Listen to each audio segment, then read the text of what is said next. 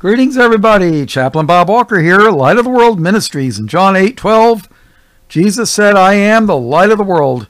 He that followeth me shall not walk in darkness, but shall have the light of life. Thank you for all the prayers about the hurricane thingy. Today is October 10th, 2024. Successfully got through Hurricane Milton. And, yeah, it was just some wind. I don't know. Yeah, we were pretty far away from the storm, half a state away. So, yeah, hardly got any rain. So, all right, this is going to be a continuation of Armies of the Lord. The part one that I did yesterday was of the human aspect. This is more of the angelic aspect. So turn your King James Bible to Revelation chapter 12. And we're going to go on a couple of rabbit trails, I guess you could say. Rabbit holes. So let's go to Revelation chapter 12. Revelation chapter 12. Verse 1.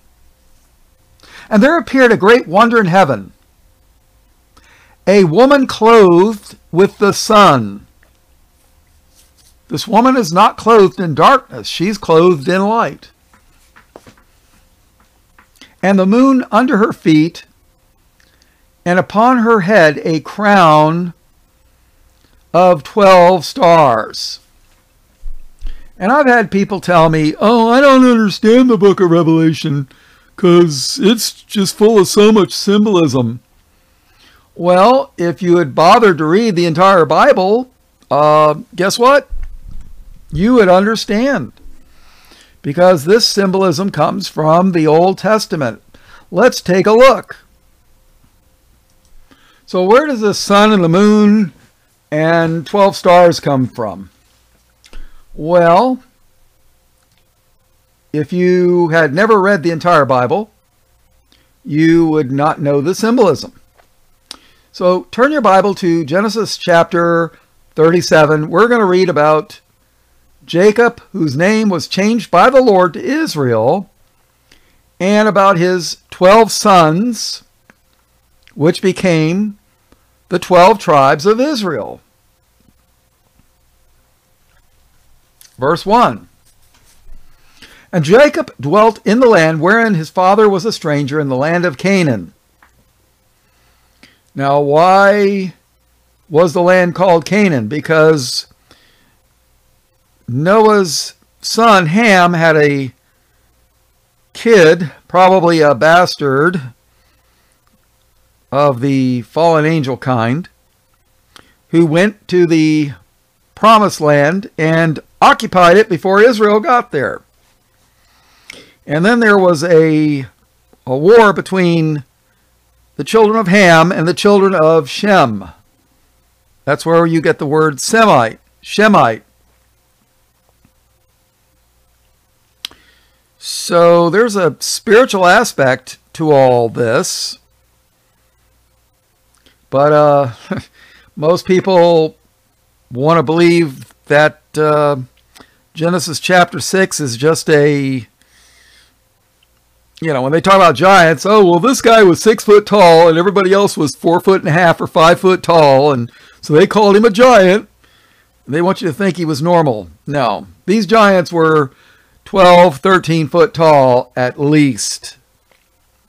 So they were giants. Israel was not a bunch of midgets. All right, verse 2. These are the generations of Jacob. Joseph, one of his children, being 17 years old, and was feeding the flock with his brethren, and the lad was with the sons of Bilhah, and with the sons of Zilpah, his father's wives. And Joseph brought unto his father their evil report.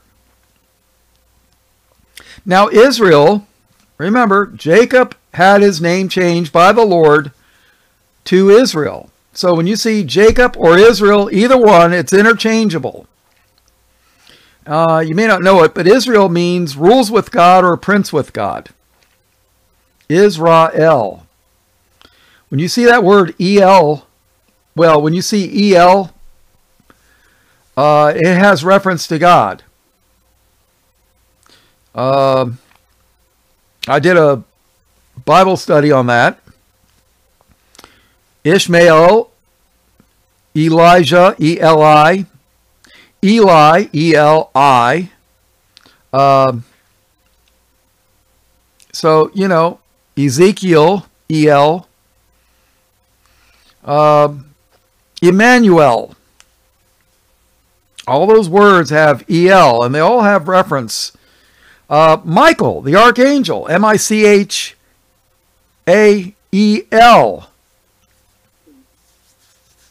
He's called a prince of God. So, verse 3. Now Israel loved Joseph more than all his children, because he was the son of his old age, and he made him a coat of many colors. Now remember, Israel had 4 kids by 4 different women. You know, if you have 2 wives, you got double trouble, right? So if you got 4 of them, oh boy. Double trouble times 2. That's double trouble, right?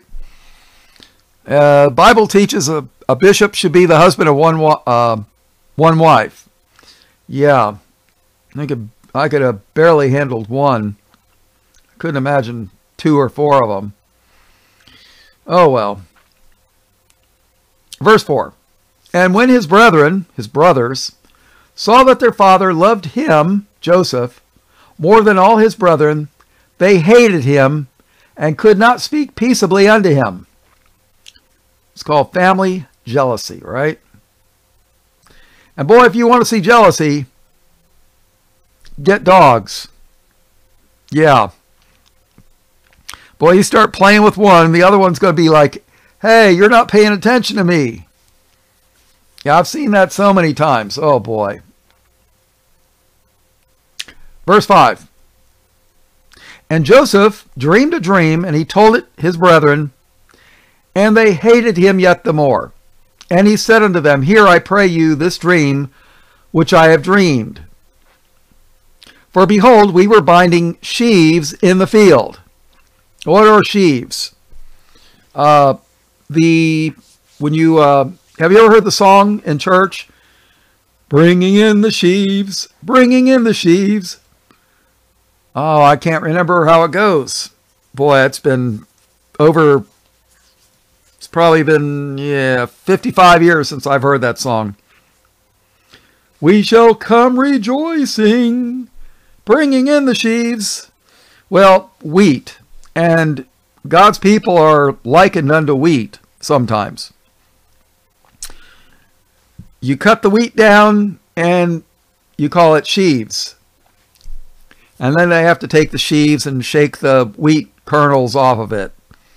Sort of like what they do with rice, I guess. So I don't know. I've never been a farmer. I've never grown wheat. Just what I've read. So Joseph says, For behold, we were binding sheaves in the field, and lo, my sheaf arose, and also stood upright.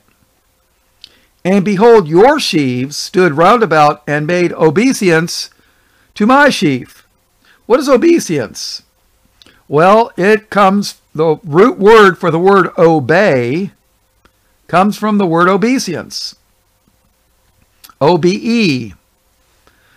And it means to bow down. Obeisance, to obey. Verse 8. And his brethren said to him, Shalt thou indeed reign over us? R-E-I-G-N. Not water falling from the sky. No, ruling and reigning. So they're asking him, Are you going to be our rulers? Shalt thou indeed reign over us? Or shalt thou indeed have dominion over us?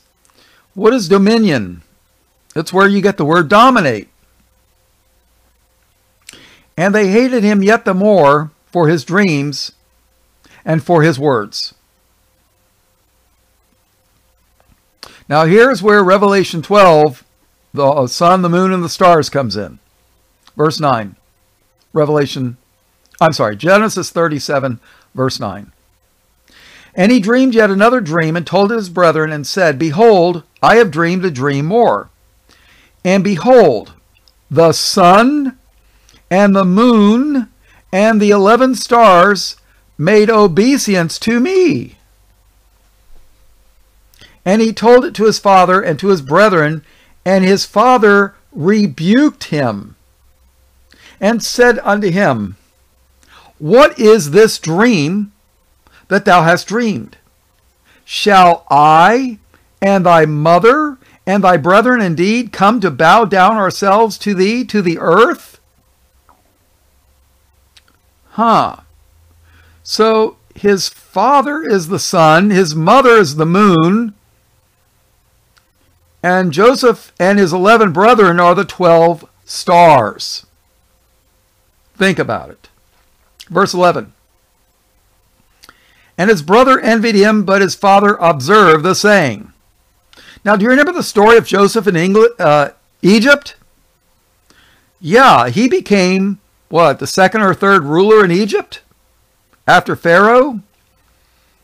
And Israel left the land of Canaan and they had to go to Egypt because that's where they had food during the famine? Oh, I've never read that story. Well, whose fault is that? You know, people have died to get this Bible into our hands in our language. And a majority of churchgoers won't even bother to read it. Because if they did, things would be different. Pastors would not be able to ply their lies like they do. I mean, people would confront the pastors and say, hey, you're lying. But because they're ignorant, they lack knowledge of the Bible, they can get away with it. So Joseph's brothers sold him into slavery. He was sold into Egypt. He became, eventually went from prison to a ruler under Pharaoh. And, you know, a lot of my role models went to prison. Yeah, Joseph and Paul and Peter. Matter of fact, wasn't Jesus arrested and he didn't make it to prison, but yeah, the instant death penalty. Yeah. All right, so let's go back to Revelation chapter 12. Since we covered that. Verse 1. And there appeared a great wonder in heaven, a woman clothed with the sun and the moon under her feet, and upon her head a crown of 12 stars. Some people say this woman is technically could be Eve or Mary or, yeah, you know, so, yeah. All right, let's see, verse 2. And she, being with child, cried, travailing in birth, and pained to be delivered. And there appeared another wonder in heaven, and behold, a great red dragon, having 7 heads and 10 horns, and 7 crowns upon his heads. We're going to take a look at horns right now. What is this about horns? I mean, I could make this my its own Bible study, horns, but I'm going to mention it here. Horns were used, well, the Lord gave animals horns for protection. Horns were used to blow like a trumpet in war by Israel. Matter of fact, during the Indian Wars, didn't they used to blow horns? Oh, yeah. Horns were used to anoint kings with oil, olive oil, which was kind of a representation of the Holy Spirit. And we're going to cover all that.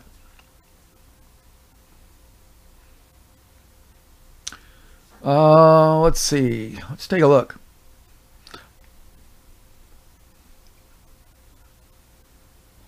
Joshua 6:5. And it shall come to pass that when they make a long blast with the ram's horn, a blast, it's, and when ye hear the sound of the trumpet.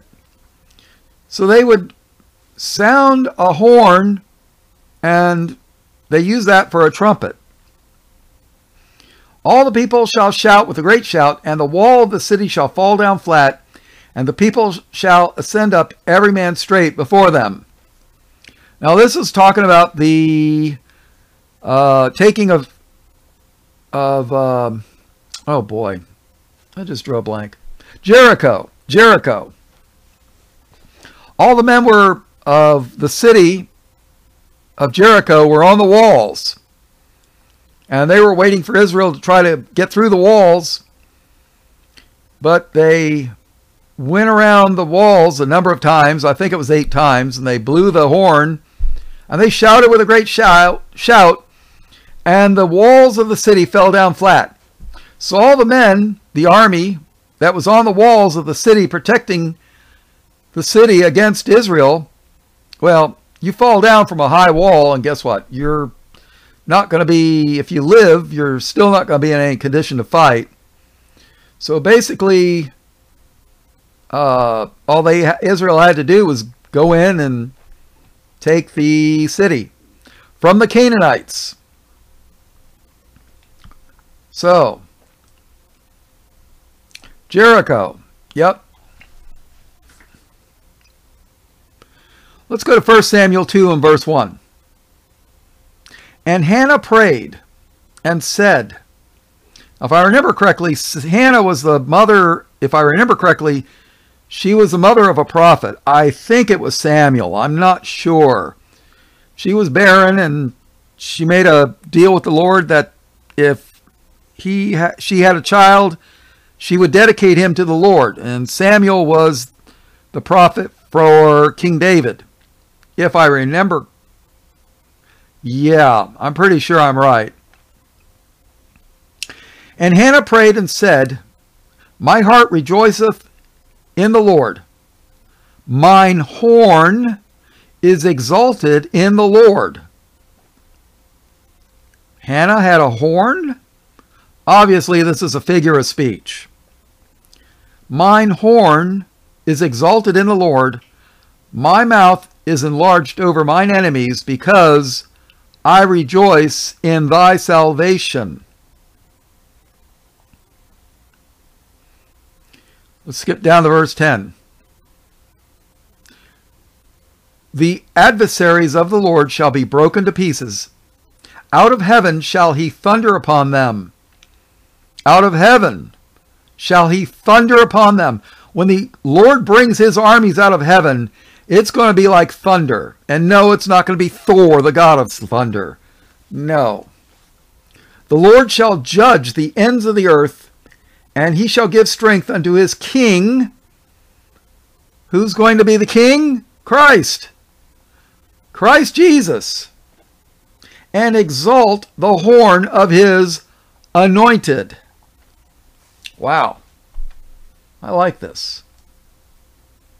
And the Lord said unto Samuel, how long wilt thou mourn for Saul, seeing I have rejected him from reigning over Israel? See, Saul, King Saul was the first king of Israel. He was a Benjamite. But the problem is, before he was king, he was humble before the Lord. After he became king, he decided he was going to lift himself up. And he did some things that didn't please the Lord. And God rejected him.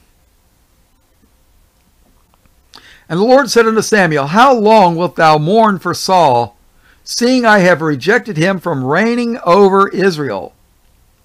Fill thine horn with oil. Fill thine horn with oil, and go. I will send thee to Jesse the Bethlehemite, for I have provided me a king among his sons. Jesse was the father of David, who was of Bethlehem. King David was from Bethlehem. Where was Christ born? Bethlehem. You know, I don't know why churchgoers, I shudder to call them Christians, why they don't bother reading the Old Testament. Because they were taught, well, you know, the Old Testament, that's the book of the you-know-whos. Well, that doesn't belong to us, so we're New Testament Christians. Wrong. This entire book, from Genesis 1 to Revelation 22, is our book. And the Old Testament is explained by the New Testament. And the New Testament is explained by the Old Testament. It's a book. You know, you don't buy a mystery novel and then read the last chapter and think you know what's going on. Not going to happen. And the Bible is a book of law. It's a book of salvation. It's a book of rejoicing. It's a book of mysteries. Mysteries, people. Because God hides things in the Bible, and he wants us to seek them out. All right, let's go to 1 Samuel 16 and let's skip down to 13.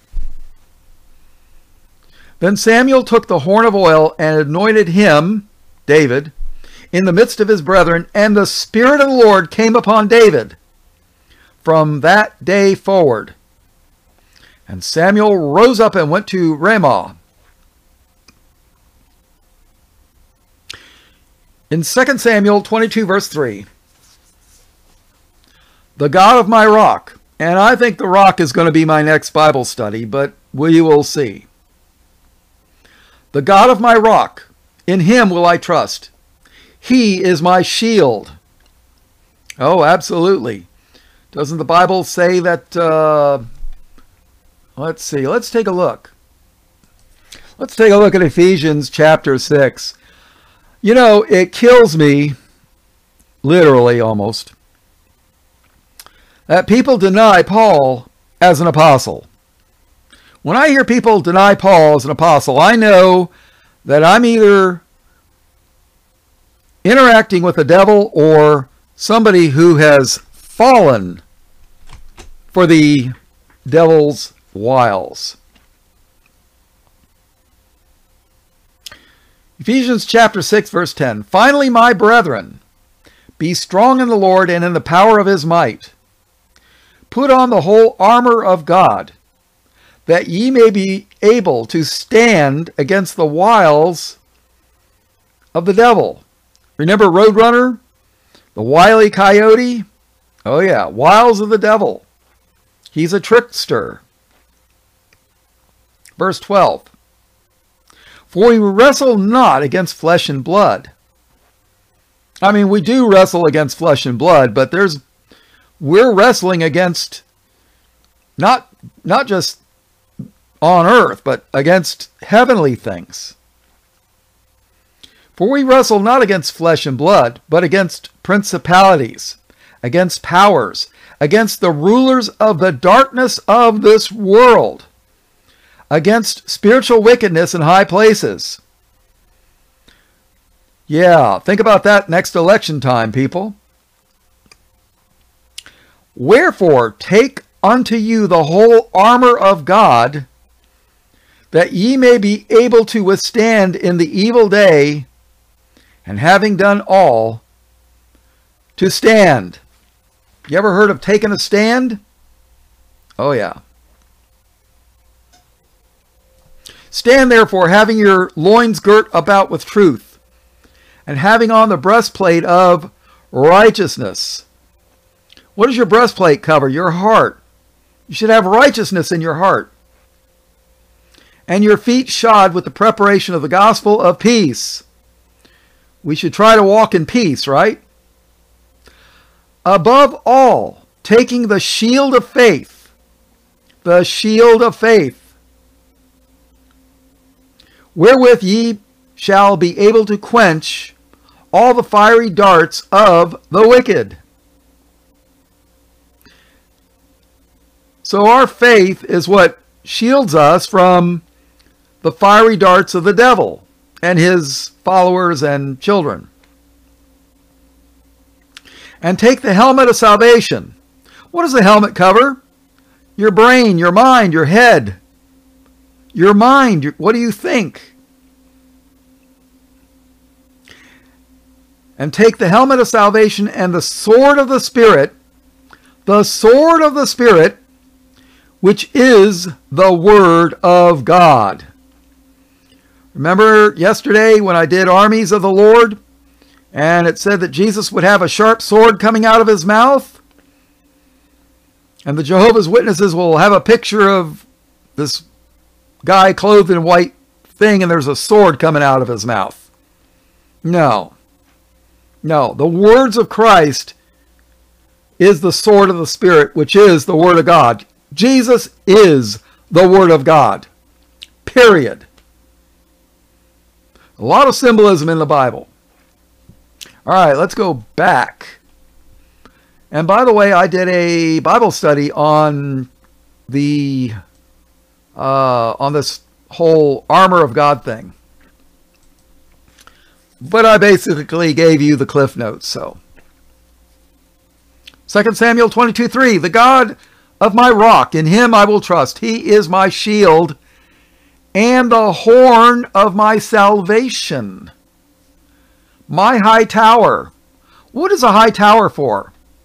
So that you can look a far way off and see the enemy coming. Also, you ever heard, when you're in the military, you want to take the high ground? Think about it. When you were in a high tower shooting arrows down at the enemy, your arrows are not going to lose any power. But when an enemy is shooting up at you, the arrows are fighting against gravity. They're going to lose power.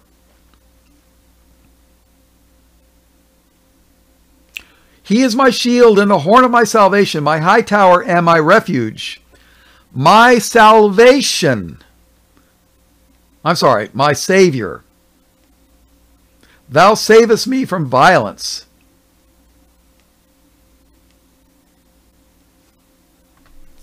First Kings chapter 1 and verse 39. And Zadok the priest took an horn of oil out of the tabernacle and anointed Solomon. And they blew the trumpet, and all the people said, God save King Solomon. God save the king. Where did England get that from, I wonder?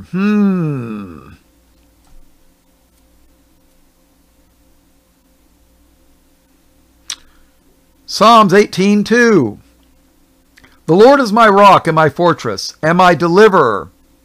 My God, my strength, in whom I will trust. My buckler, and the horn of my salvation, and my high tower.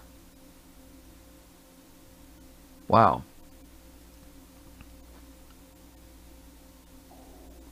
Psalms 89:24.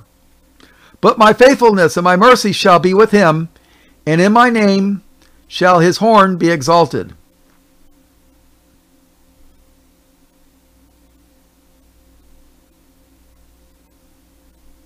Psalms 112 verse 9.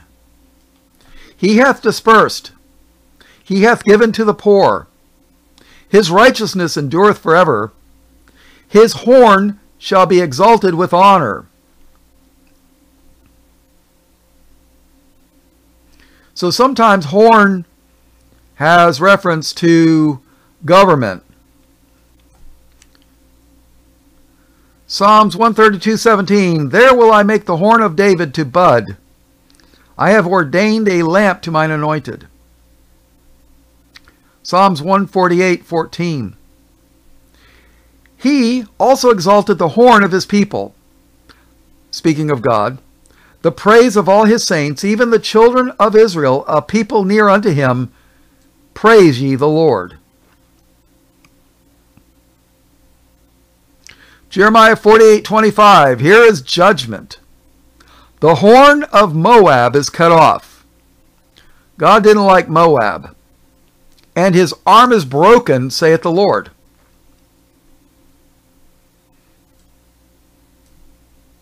Lamentations 2:3. Jeremiah wrote this because he was lamenting what had happened to Israel, because they were under judgment for their wickedness, and the God had had enough and gave them into the hands of their enemies, the Babylonians. He hath, Lamentations 2:3, he hath cut off in his fierce anger all the horn of Israel. He hath drawn back his right hand from before the enemy. He burned against Jacob like a flaming fire, which devoureth round about.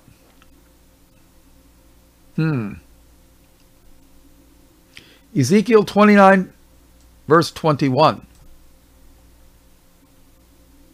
In that day I will cause the horn of the house of Israel to bud forth.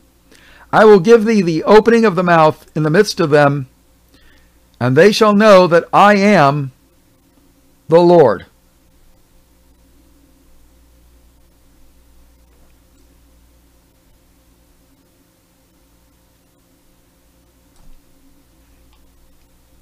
All right, we're going to close out the horn with Luke chapter 1, verse 67.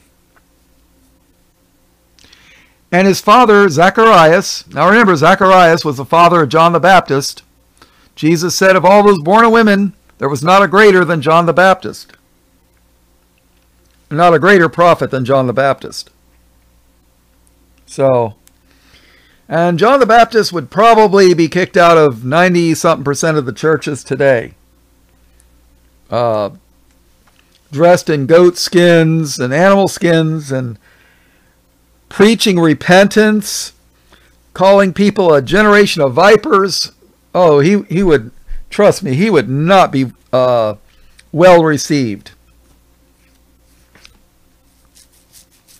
And his father Zacharias was filled with the Holy Ghost and prophesied, saying, Blessed be the Lord God of Israel, for he hath visited and redeemed his people. He hath raised up an horn of salvation, a horn of salvation for us in the house of his servant David. And he spake by the mouth of his holy prophets, which have been since the world began. What is the horn of salvation? Christ. Christ is absolutely the horn of salvation.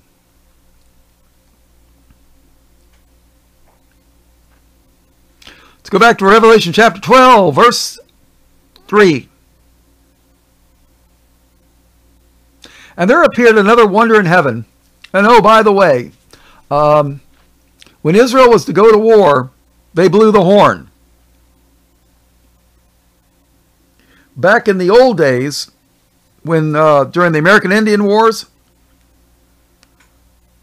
they would blow the horn for when to attack, when to regroup, when to retreat, and where did they get that idea from? I wonder. Verse 3. And there appeared another wonder in heaven, and behold, a great red dragon, having 7 heads and 10 horns, and 7 crowns upon his heads. And his tail drew the third part of the stars of heaven. Now, there are... maybe we should do the stars thing real quick. All right, what are stars? Sometimes they're lights up in the sky at night. Other times they are Revelation chapter 1 and verse 20. The mystery of the 7 stars which thou sawest in my right hand, and the 7 golden candlesticks. The 7 stars are the angels of the 7 churches. And the 7 candlesticks which thou sawest are the 7 churches. What do candlesticks do? You put candles on them and you light them. What do candles give off? Light. The church was supposed to be the one that gives the light of Christ off. But I don't think they're doing that anymore, but that's just my opinion. The 7 stars are the angels of the 7 churches. So when this dragon drew a third part of the stars, verse 4, and his tail drew the third part of the stars of heaven, and did cast them to the earth, and the dragon stood before the woman, which was ready to be devoured, for to devour her child as soon as it was born. Well, you could say this is Cain killing Abel, or when King Herod tried to kill Christ when he was a child born from Mary, when he slew all the children in Bethlehem.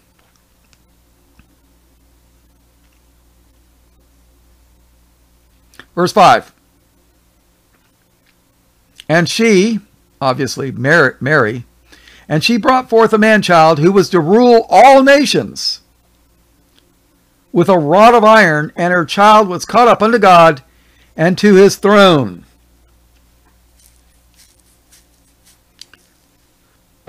And the woman, verse 6, and the woman fled into the wilderness.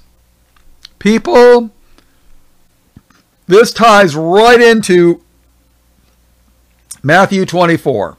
Right into it. I have done an entire playlist on Matthew 24, and I did Revelation chapter 12 also, if I remember correctly. It's kind of hard to remember.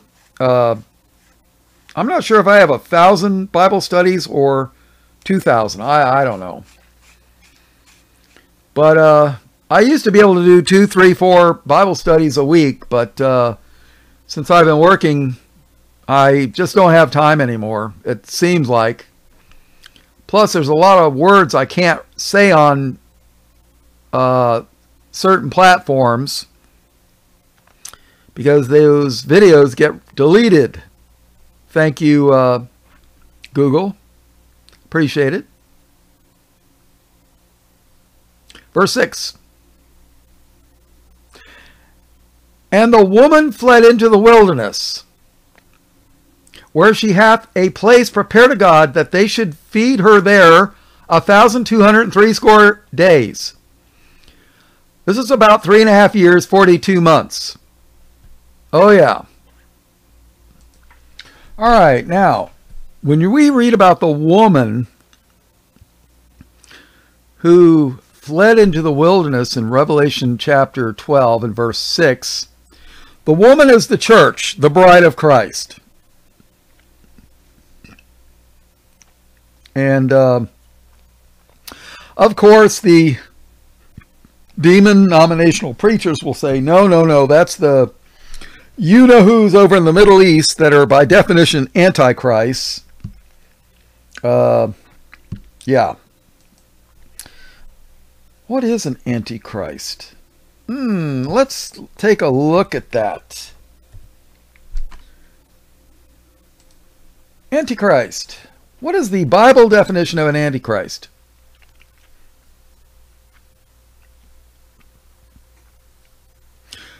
First John chapter 2 and verse 22. Who is a liar? But he that denieth that Jesus is the Christ, or the Messiah, if you want to call that. He is Antichrist, that denieth the Father and the Son. Whosoever denieth the Son, the same hath not the Father. So if you don't have the Son, you don't have the Father either, contrary to what the demon-nominational preachers say. Well, you know, the you-know-whos, they don't have the Son, but they got an everlasting covenant with the Father. Says who? The devil? You deny the Son, you don't have the Father either. Whosoever denieth the Son, the same hath not the Father, but he that acknowledgeth the Son hath the Father also. And I acknowledge that Jesus is the Christ, the Messiah, the Anointed, the Horn of Salvation. I acknowledge that. He is God in the flesh. All right, so let's go to Matthew chapter 24, which ties into Revelation chapter 12, big time. And Jesus went out and departed from the temple. Now, this temple is the temple that Herod took over. When Rome, well, let's go back a little bit. Alexander the Great, they call him. He was from Macedonia, which was basically Greece. I mean, they're Greeks. They speak Greek. And he unified Greece. And he conquered basically all the way from parts of India all through the Middle East. I mean, he conquered the whole area. The land of Israel was conquered by Alexander, and he held it. They held it for, I don't know, a couple hundred years. So when you're conquered by a group of people, you're going to learn their language. Yeah. That's why when you go to Miami, you don't speak Spanish. You're out of luck, buddy. So Greek was the language of commerce. Very common.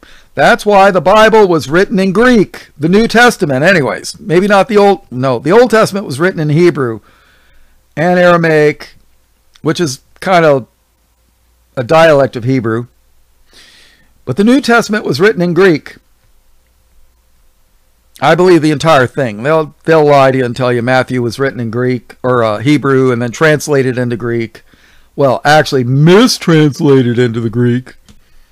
I don't believe that, but you believe whatever you want. So Greece had conquered. When Alexander died, his 4 generals divvied up the kingdom. And then Rome came along years later, probably a couple centuries later, and conquered the area. Now, Rome respected Greece greatly, and they never really completely conquered Greece. And you read about the Scythians, too. So, when Rome took over the land of Israel, they appointed Pontius Pilate and King Herod to administer the area.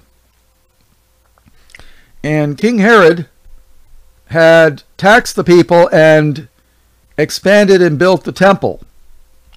Oh, well, I don't know if he built it, but he added upon it. And it was beautiful, from what I understand. You can read about it with the historian Josephus, who was likely of the tribe of Judah and historian working for the Romans. And he even wrote about Jesus. I had that book once, but it was stolen from me. So, works of Josephus. Very thick. All right, so in Matthew 24, verse 1. And Jesus went out and departed from the temple, and his disciples came to him to show him the buildings of the temple. Oh yeah, hey Jesus, look at all these beautiful buildings. Verse 2.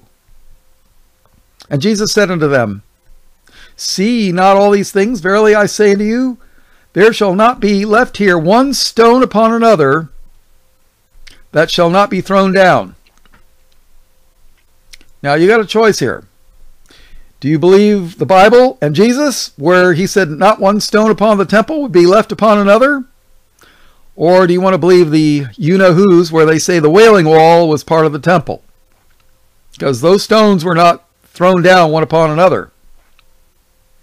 I'm going to believe Jesus, but if you want to believe the Wailing Wall was part of the temple and Jesus is a liar, well, that's up to you. And as he, Jesus, sat upon the Mount of Olives, the disciples came to him privately, saying, Tell us, when shall these things be? And what shall be the sign of thy coming and of the end of the world, the end of this evil world?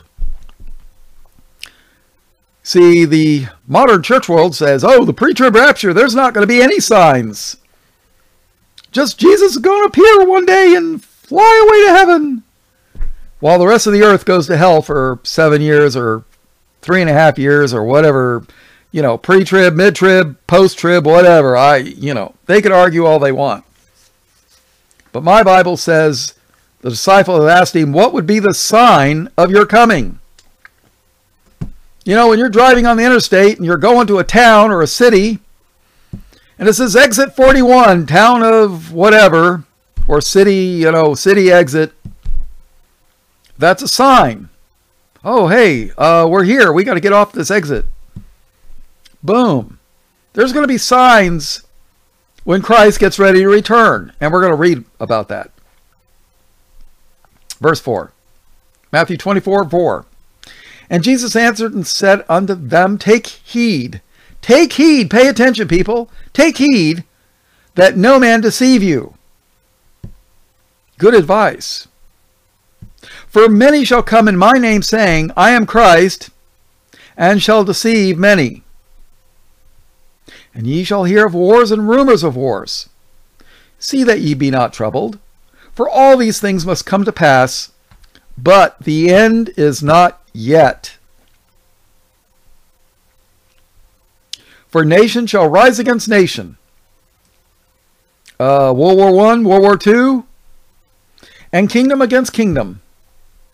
There shall be famines, and pestilences, and earthquakes in divers places. Divers meaning diverse, many. Verse 8. All these are the beginning. This is just the introduction. All these are the beginning of sorrows. Then shall they, then shall they deliver you up to be afflicted, and shall kill you. Who killed the apostles? Who killed Jesus? If you say Rome, you're wrong. Unless, of course, you want to write your own Bible. It wasn't Rome. At least that's not what my King James says. Then shall they deliver you up to be afflicted, and shall kill you. And ye shall be hated of all nations for my name's sake. Do you know there's a certain group of religious people that want to put a warning sticker on all Bibles, especially the New Testament, that says that they are anti-you-know-what? Yeah, they do. Verse 10. And then shall many be offended. Why are they offended? Because they're going to be afflicted and killed and hated. They have almost no faith at all. And then shall many be offended, and shall betray one another, and shall hate one another. Why? Because they love the world more than they love the Lord Jesus Christ. Matthew 24:11. And many false prophets shall rise, and shall deceive many. And because iniquity shall abound, that means grows, the love of many shall wax cold. Verse 13. But he that shall endure unto the end, the same shall be saved. You ever heard of once saved, always saved, and eternal security? Oh, well, I said a little sinner's prayer for 30 seconds, so I'm going to be saved forever no matter what I do. I don't think so. Jesus said you had to endure unto the end, and the same shall be saved. Verse 14. And this gospel of the kingdom shall be preached in all the world for a witness unto all nations, and then shall the end come. When ye therefore shall see the abomination of desolation, spoken of by Daniel the prophet, stand in the holy place, whoso readeth, let him understand. What is this abomination of desolation? Well, I think it's two things.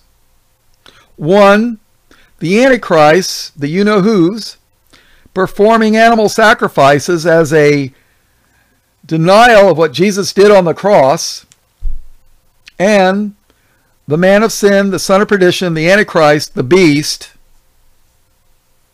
standing in the temple that gets rebuilt. Yeah, they're ready to rebuild the temple, people. He's going to stand in the temple and proclaim that he is God. I got a playlist on this. It's called End Times Education.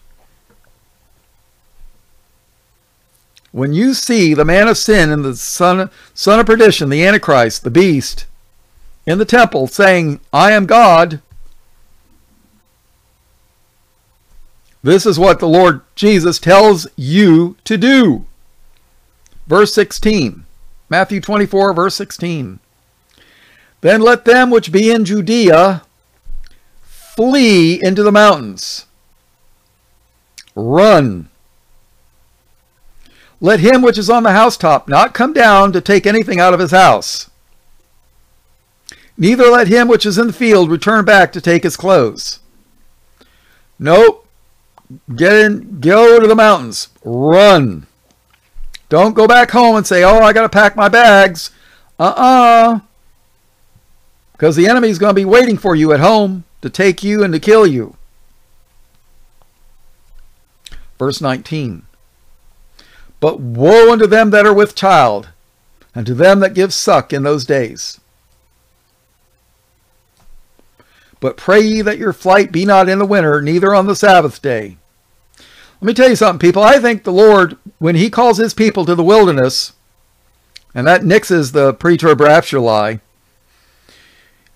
it's going to be like in the days when the Passover, when the Israel was in the wilderness, after they left Egypt, and God gave them manna. I think that's coming. I really do. I could be wrong. And I've had some dreams, but I don't know if they're from the Lord or just an overactive imagination, but it's not going to be pretty, people. It's not. And the Lord is not showing me what I'm going to be doing when all this happens. Maybe I'll die of old age. Maybe I'll be killed. Maybe I'll be dead by tomorrow. I don't know. The Lord numbers our days. Maybe I'll be in the wilderness. Maybe I'll be beheaded for Christ under the Noahide laws. Noahide. Look it up. Worshipping Jesus Christ as God is considered blasphemy. Penalty, death. Method of execution, beheading. Yeah. Verse 21. For then shall there be great tribulation. What is tribulation? Trouble. Great trouble. Such as was not since the beginning of the world to this time, no, nor ever shall be. And except those days should be shortened, there should no flesh be saved. But for the elect's sake, those days shall be shortened. Then if any man shall say unto you, Lo, here is Christ, or there, believe it not. Remember, people, the man of sin, the Antichrist, the beast, the son of perdition comes first, before Christ does. Unless you believe in the pre-trib rapture, then it's the opposite of what Christ teaches. No. No. Christ says the man of sin comes first. Then if any man shall say unto you, Lo, here is Christ, or there, believe it not. For there shall arise false Christs, and false prophets, and shall so show great signs and wonders. Miracles, people. He's going to show miracles. Insomuch that, if it were possible, they shall deceive the very elect. Behold, I have told you before. This is a warning, people. Verse 26, Wherefore, if they shall say unto you, Behold, he, the Antichrist, he is in the desert, go not forth. Behold, he is in the secret chambers, believe it not. For as the lightning cometh out of the east, and shineth even unto the west, so shall also the coming of the Son of Man be. When the Lord comes in glory, it's going to light up the whole sky, people. Verse 28. For wheresoever the carcass is, there will the eagles be gathered together. What carcass? All the dead wicked. And the fowls of the air are going to feed on their flesh. And that's in the book of Revelation. Verse 29. Oh, hey guys, you were wanting to know the signs of my coming? Well, here you go. Verse 29. Immediately after the tribulation of those days shall the sun be darkened, and the moon shall not give her light, and the stars shall fall from heaven, and the powers of the heavens shall be shaken. And then shall the sign of the Son of Man in heaven, and then shall all the tribes of the earth mourn. And they shall see the Son of Man coming in the clouds of heaven with power and great glory. And he shall send his angels with a great sound of a trumpet. And they shall gather together his elect from the four winds, north, east, south, west. Four winds from one end of heaven to the other.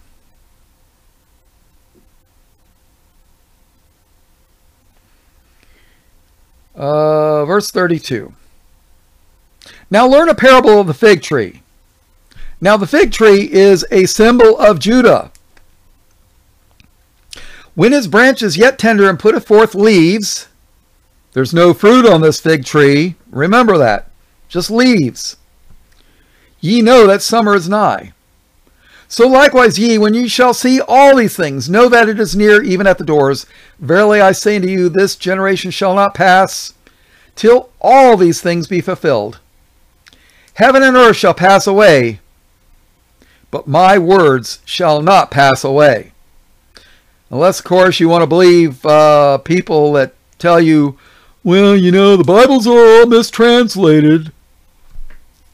You know, in the original manuscripts, everything was okay, but, you know, we lost everything.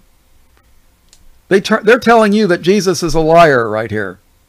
Jesus says, heaven and earth shall pass away, but my words shall not pass away. Verse 36. But of that day and hour knoweth no man. Sorry, Harold Camping. Harold Camping predicted the Lord's return like 3 or 4 times. They should have stoned him to death like it says to do, because if you're a false prophet, the Bible says to stone that false prophet to death. Oh, and by the way, the Jehovah's Witnesses did the same thing around 73. Yeah. Oh, the Lord's coming back by 1975, 76. He's coming back. And he's going to make the Jehovah's Witnesses his earthly government on earth. Wrong. We're still here, buddy. So, and of course, the Jehovah's Witnesses will lie and say, well, we really didn't mean that. Well, you clearly taught that, because I had a buddy of mine that was a member of them, and he kept warning me, oh, the world's going to end. You got to join the Jehovah's Witnesses if you want to be saved. I didn't. So, but of that day and hour knoweth no man, no, not the angels of heaven.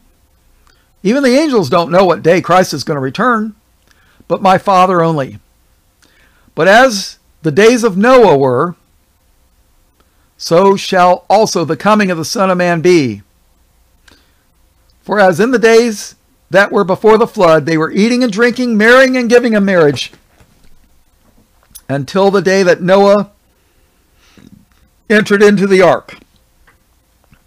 And he knew not until the flood came and took them all away. Who was taken away? The wicked were. They were taken away in the flood. They were drowned. So shall also the coming of the Son of Man be. Then shall two be in the field, the one shall be taken and the other left. In the days of Noah, who was taken and who was left behind?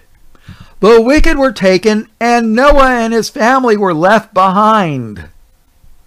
But the pre-tribbers will lie and tell you, oh, it's the other way around. We're going to be taken away in the pre-trib rapture, and all the wicked are going to be left behind. Verse 41. Two women shall be grinding at the mill. The one shall be taken and the other left. Watch, therefore. Watch for what? The signs. Watch, therefore, for ye know not what hour your Lord doth come. Wow.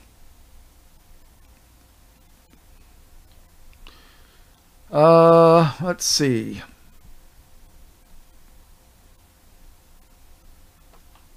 We may as well read the rest of the chapter.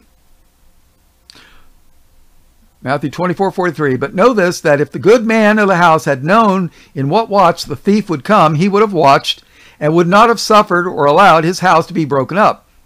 Therefore be ye also ready, for in such an hour as ye think not, the Son of Man cometh. Who then is a faithful and wise servant, whom his Lord hath made ruler over his household, to give them meat in due season? Blessed is that servant, whom his Lord, when he cometh, shall find so doing. When the Lord comes, is he going to find you doing his work? Or is he going to find you sleeping? Verily I say unto you, that he shall make him ruler over all his goods.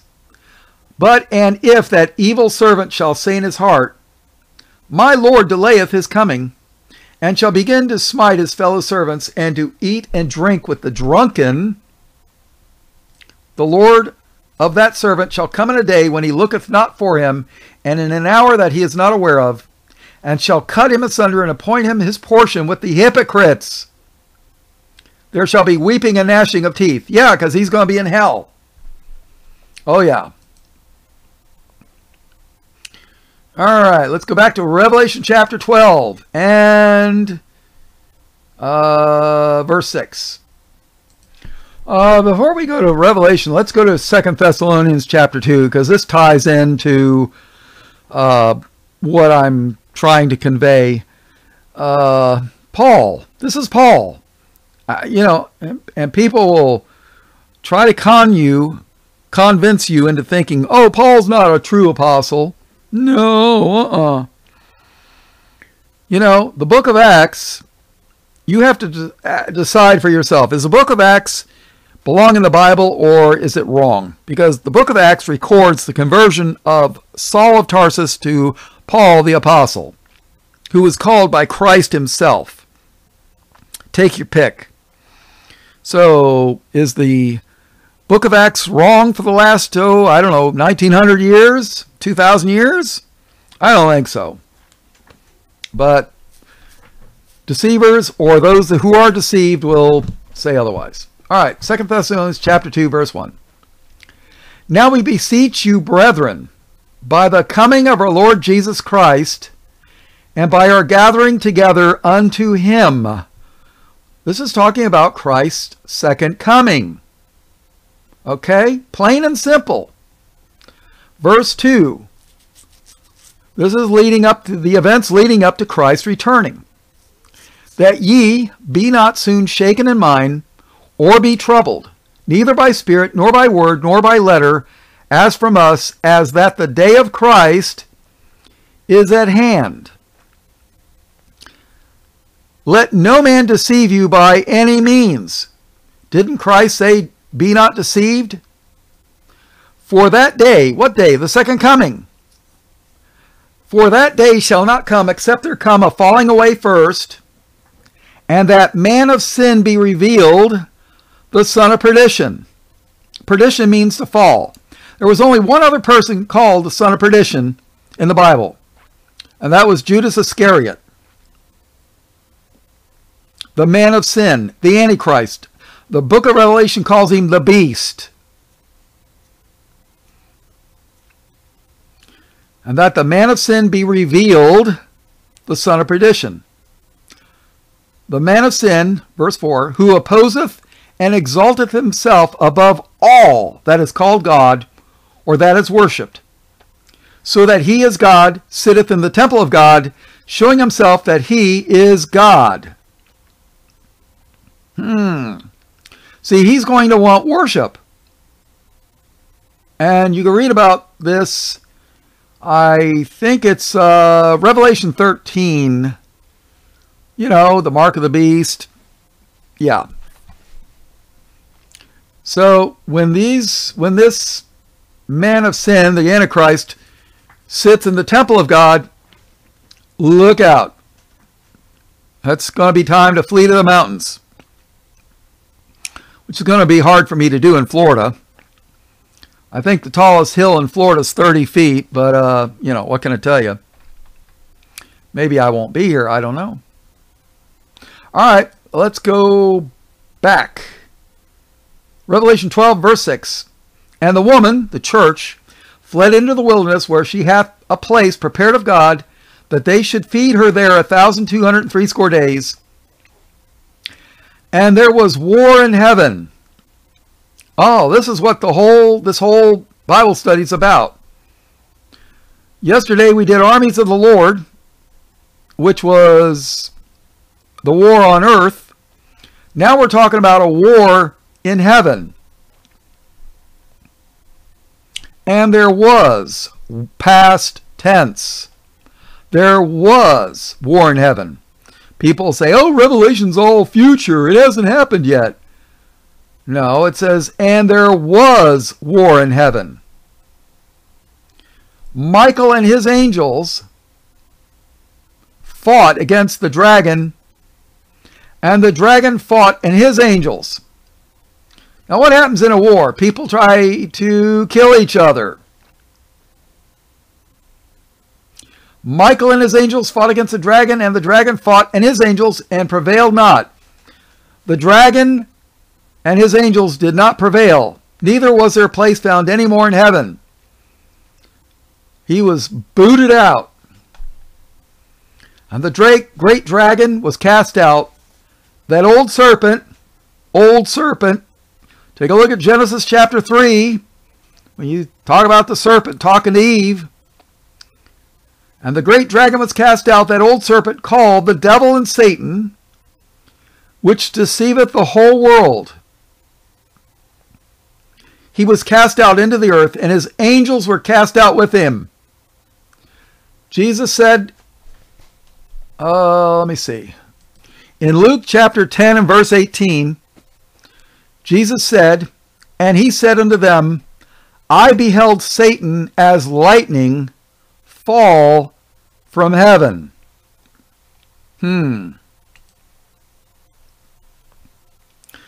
He was cast out into the earth, and his angels were cast out with him. Verse 10, Revelation 12. And I heard a loud voice saying in heaven, now is come salvation and strength and the kingdom of our God and the power of his Christ. For the accuser of our brethren is cast down, which accuseth them before our God day and night. Woo. Wow. Verse 11. And they, the church, and they overcame him by the blood of the Lamb, and by the word of their testimony, and they loved not their lives unto the death. Wow. What does that say for the pre-trib rapture people? And they overcame him, the devil, by the blood of the Lamb and by the word of their testimony, and they loved not their lives unto their death. How many churchgoers do you know that would give their lives for Christ? We may find out one day. I don't know. Verse 12. Therefore rejoice, ye heavens, and ye that dwell in them. Woe to the inhabitants of the earth and of the sea, for the devil is come down unto you, having great wrath. He's angry, he's mad, because he knoweth that he hath but a short time. And when the dragon saw that he was cast unto the earth, he persecuted the woman which brought forth the man-child. Cain and Abel, Herod and Christ, right? Verse 14, and to the woman were given 2 wings of a great eagle, that she might fly into the wilderness, into her place, where she is nourished for a time, that's a year, and times, 2 more years, and half a time, 6 months, from the face of the serpent. Ooh. Now, what is this eagle wing stuff? I actually did a playlist on this in depth. Let's go to Exodus chapter 19. You see, the Old Testament symbolism carries over to the New Testament in the book of Revelation. So, like I say, if you've never read the Old Testament, all the symbolism in Revelation has no meaning. You don't know what it is.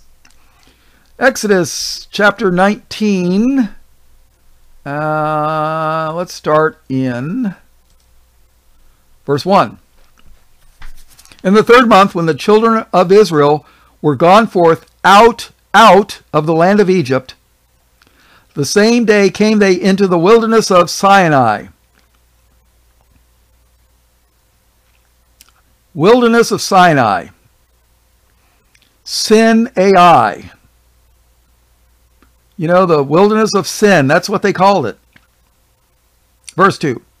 For they were departed from Rephidim, and were come to the desert of Sinai, and had pitched in the wilderness, and there Israel camped before the mount. And Moses went up unto God, and the Lord called unto him out of the mountain, saying, Thus shalt thou say to the house of Jacob, and tell the children of Israel,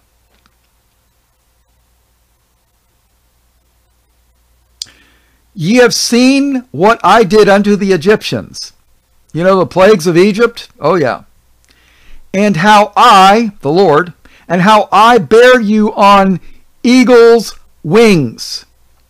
And how I bear you on eagle's wings. Figure of speech here. And brought you unto myself.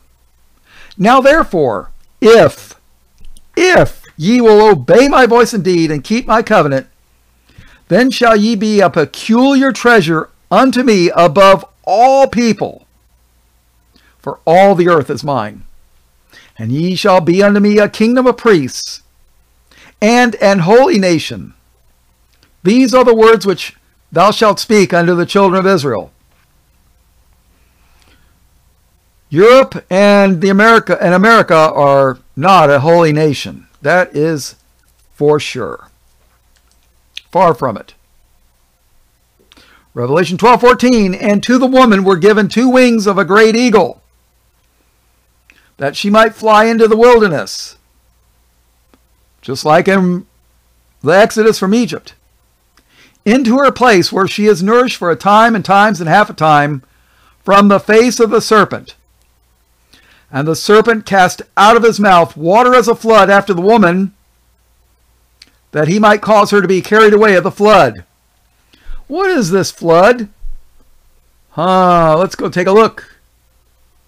All right, let's go read Revelation 17. You know, this stuff fits together like a knitted sweater. I mean, it really does. One thread leads to another, that leads to another, it leads to another. Revelation 17 and verse 1. And there came one of the seven angels which had the seven vials, judgments upon the earth, and talked with me, saying unto me, Come hither, I will show unto thee the judgment of the great whore that sitteth upon many waters, with whom the kings of the earth have committed fornication, and the inhabitants of the earth have been made drunk with the wine of her fornication. So he carried me away in the spirit into the wilderness, and I saw a woman sit upon a scarlet-colored beast, full of names of blasphemy, having 7 heads and 10 horns.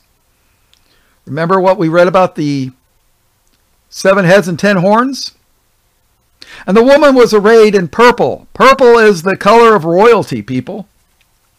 And scarlet color, and decked with gold and precious stones and pearls, having a golden cup in her hand full of abominations and filthiness of her fornication. And upon her forehead was a name written, Mystery Babylon the Great, the mother of harlots and abominations of the earth. And of course they'll tell you that's Rome, the Roman Catholic Church. I don't think so. And I saw the woman drunken with the blood of the saints and with the blood of the martyrs of Jesus. And when I saw her, I wondered with great admiration. In the book of Acts, who was killing those that were in Christ? It wasn't the Roman Catholic Church. Sorry. And the angel said unto me, let's see. And when I saw her, I wondered with great admiration. And the angel said unto me, Wherefore didst thou marvel? I will tell thee the mystery of the woman and of the beast that carrieth her, which hath the 7 heads and 10 horns. The beast that thou sawest was and is not, and shall ascend out of the bottomless pit, and go into perdition. And they that dwell on the earth shall wonder, whose names were not written in the book of life from the foundation of the world. Do you know that not everybody's name was... There were names that were not written in the book of life from the foundation of the world? Was your name written in the book of life from the foundation of the world? I pray to God mine was. Something to think about. When they behold the beast that was and is not and yet is. And here is the mind which hath wisdom. The 7 heads are 7 mountains on which the woman sitteth. Did you know Jerusalem is built on 7 hills? I heard Papal Rome is too. I've heard Moscow is too. And Seattle, home of Microsoft. I don't know. And there are 7 kings.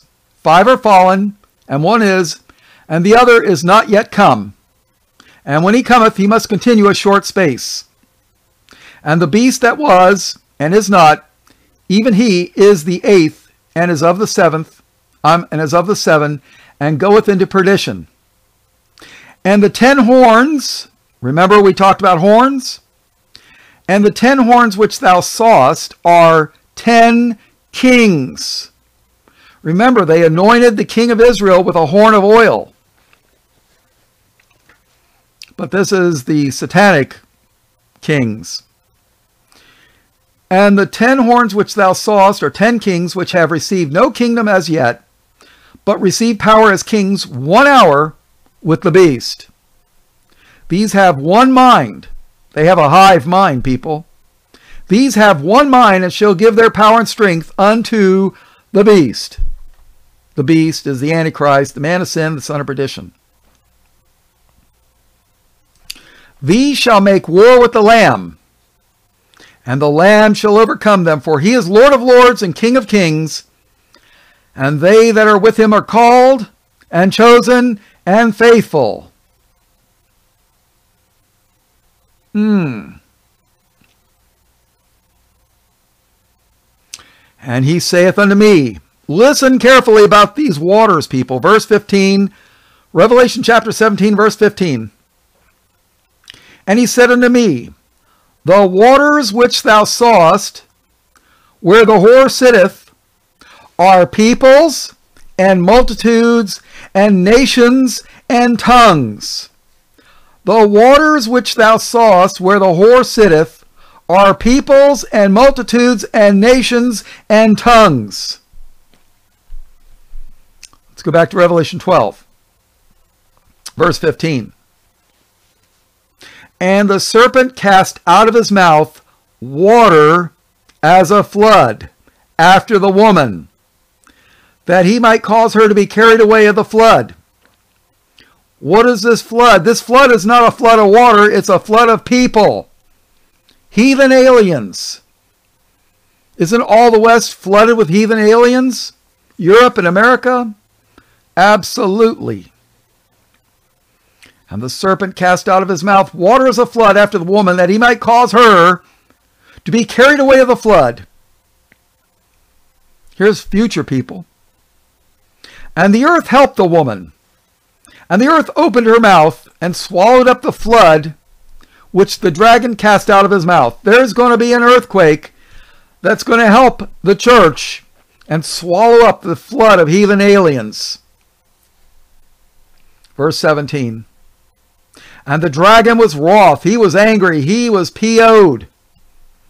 And the dragon was wroth with the woman and went to make war with the remnant of her seed, which keep the commandments of God and have the testimony of Jesus Christ. Do you keep the commandments of God? Do you have the testimony of Jesus Christ? What commandments of God? In Matthew chapter 22, verse 35, then one of them, which was a lawyer, asked him, Jesus, a question, tempting him. He's trying to trick him up. Tempting him and saying, Master, which is the great commandment in the law? Jesus said unto him, Thou shalt love the Lord thy God with all thy heart, and with all thy soul, and with all thy mind. This is the first and great commandment. And this comes right out of the Old Testament, people. And the second is like unto it, Thou shalt love thy neighbor as thyself. On these two commandments hang all the law and the prophets. Unless, of course, you're a Seventh-day Adventist, then you got to keep the Sabbath. Otherwise, you're not keeping the law. So, do we have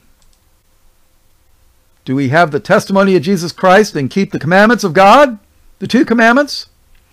And the dragon was wroth with the woman and went to make war with the remnant of her seed, which keep the commandments of God and have the testimony of Jesus Christ. I hope that you found this information useful. I pray that you will share it with friends and family. And all blessings, praise, glory, and honor in Jesus' precious name. Amen.